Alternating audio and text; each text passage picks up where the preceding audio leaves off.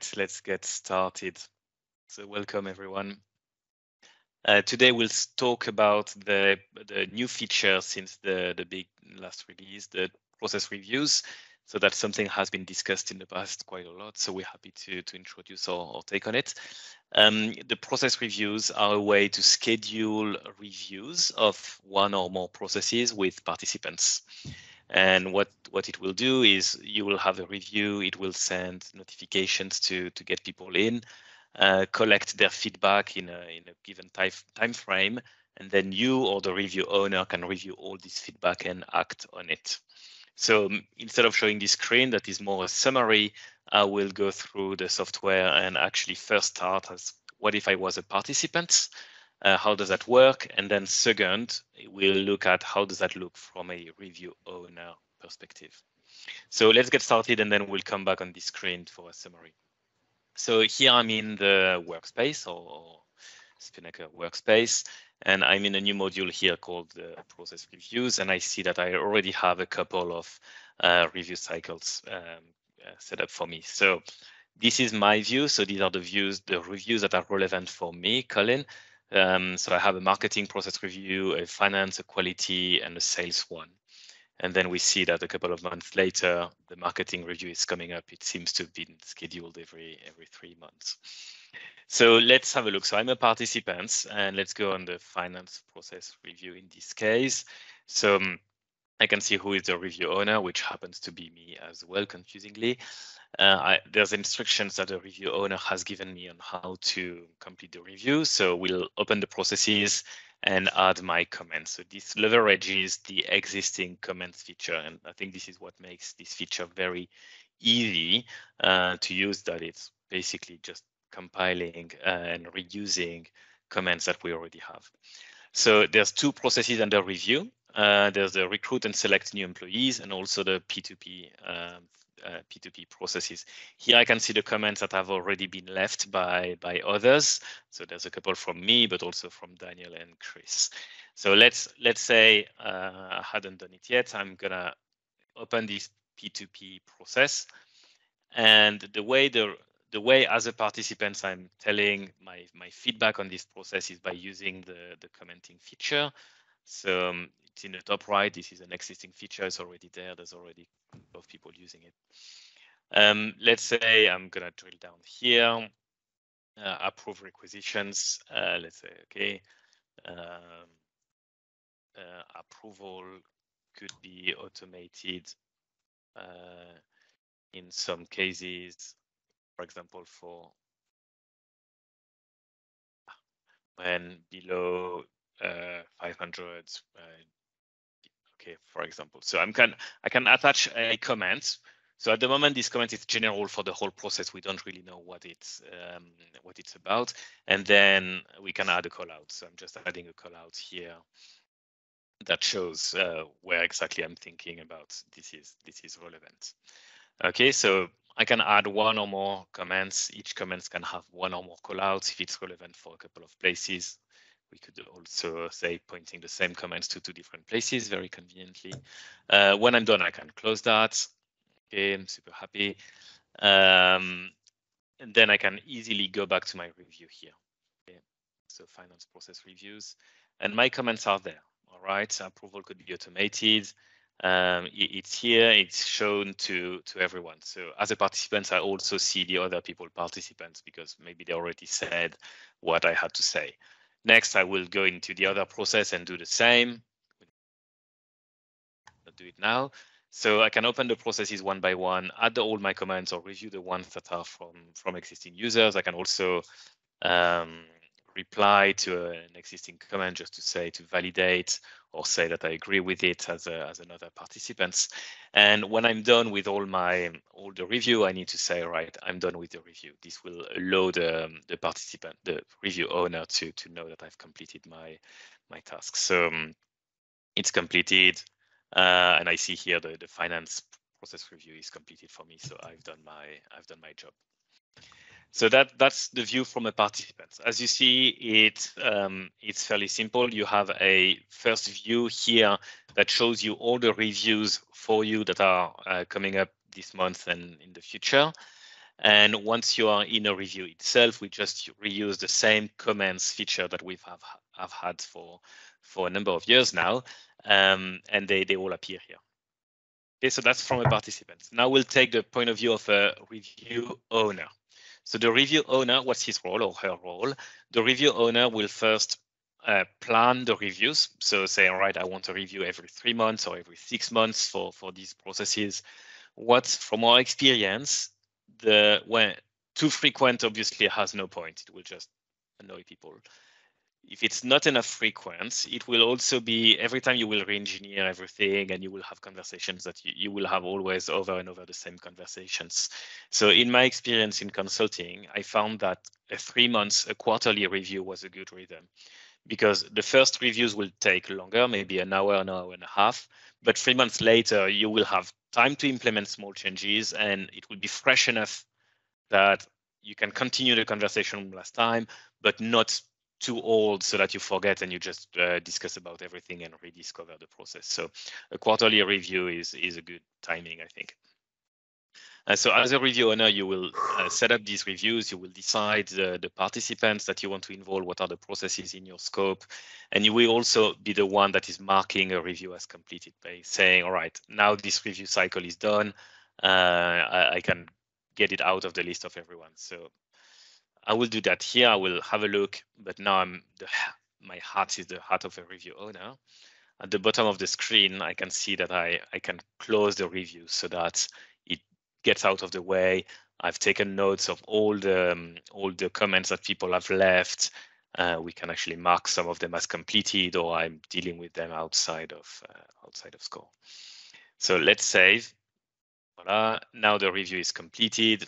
Little fireworks to thank me and celebrate these big achievements.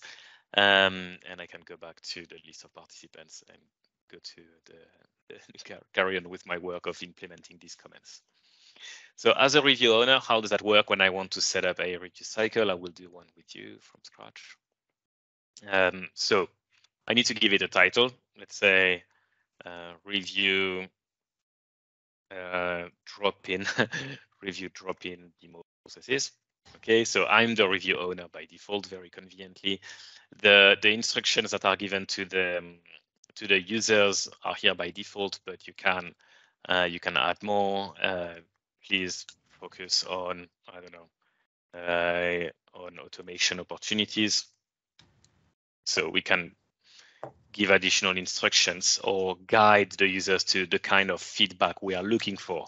Maybe this time we are looking more about automation opportunities, but in other contexts, it could be, okay, we know that there's still too many paper template or PDFs to fill. We'd like to create web forms, or saving costs, or be faster, or increasing quality, etc. Okay, then I'm going next. So that's set up my review title, basically. Saving it.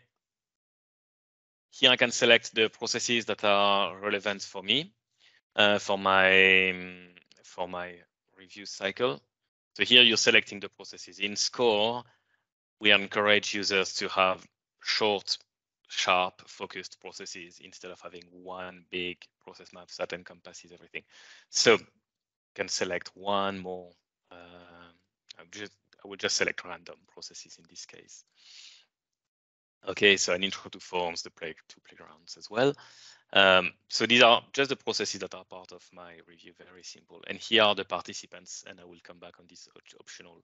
And so I'm gonna add 2 participants. Nobody is notified of anything at this stage. And here I have 2 types of reviews that are the one that are optional and the one that are mandatory. The one that are optional are like the one I showed you. I've been able to close it. As a review owner, I was able to close the review, even though not everyone had participated in. Okay, so this is what we expect to be the most common type of review. Is you may tell people, right, please review these processes, but if by the due date they haven't done it, well, too bad, but let's move on and let's not harass them with emails. And on the other hand, as a review owner, you can close the review and get done with it. You can also make mandatory reviews. We have more and more customers using Skore in the context of a compliance. And this is where these reviews can be a great compliance tool to acknowledge or to provide evidence that the users have reviewed these processes. They have made an action. So in this case, making it mandatory is what you're looking for. Okay, so now what happens is, first, as a review owner, I cannot close the review until everyone has said I've reviewed it, and we can chase them, and the system will send them notifications every couple of days while they haven't done it. Okay, so in a compliance context, the mandatory review can be very, very useful for you to provide evidence to an auditor, to an internal audit or external audit, that you are doing reviews of your processes, and this is showing the auditor that it's been done, which users have completed the review, what time they've done it, etc. So I will keep it optional for now. And then here you're creating your schedule of reviews. So by default, we create 2 of them, 3 months apart, and you can very easily add a couple of more. So here I'm going until for the next year, it's covered. Of course, you can change the dates manually if someone is falling on a Sunday or during the holiday breaks or things like that. You can always amend these dates at any time, really. Once a review has been completed, you cannot really remove the dates anymore. You cannot change it because, again, in this sort of compliance context or auditing context, we want to keep track of everything. But until the review happened, you can change the date. So here it is, save, going back to my landing page of when was the first one I created? Yeah, review drop-in process, here it is. Now, okay. I think it created twice because I clicked twice on the save button. So review drop-in demo, I have 3 processes and 2 participants. And the first one is coming up actually here, 12 October. Yeah, today is the date by default anyway. Here it is. My participants will be notified in due course. So for talking about notifications, because when we introduced this feature to early users, there was a big questions. So here is what we settled on. I will zoom in terms of notifications. So 3 weeks before, we will just notify the review owner. So the person will say, all right, in 3 weeks time, you own this review and this is coming up. But at this stage, we don't notify the participants. And then participants will get notified. So the review owner can decide to talk about it, send a meeting request, maybe to do it as with everyone either in the office or on Zoom. So take actions basically. And then we will notify the participants 1 week before, 1 day before, and on the due date, provided they haven't done the review, obviously. At the end of the due date, we will send a tracker by email to the participant owner. So it will be, all right, here is the status, who's completed the review and who hasn't, but also here are all the comments that the people have added during these review sessions. So they will receive that directly per email very conveniently. And if it's a mandatory review, we will keep sending reminders to the users, probably not indefinitely, because if someone doesn't want to, it's at some point we should stop spamming them. But probably for a couple of days, every other day or something like that, we'll keep sending emails. So that's the notifications that are sent. So to summarize, what is it? Let's review everything. So the review helps you as a review owner, being on top of your processes. You don't have to use spreadsheets to manage the review cycle of your processes. You have everything in the same system. And it also allows you to keep your participants, the users of your processes, engaged and remind them that these processes are in Skore. You have 2 types of review, the optional review and the mandatory reviews.